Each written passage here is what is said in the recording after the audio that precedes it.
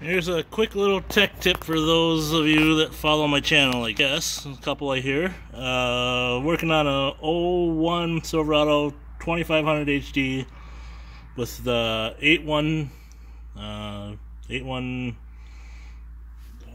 Vortec 881, the 496 big block with the Allison transmission. They were nice. The GM was nice enough to give us a little drain tube. So when you're draining the radiator for any service, you can actually recover it. This is on the driver's side.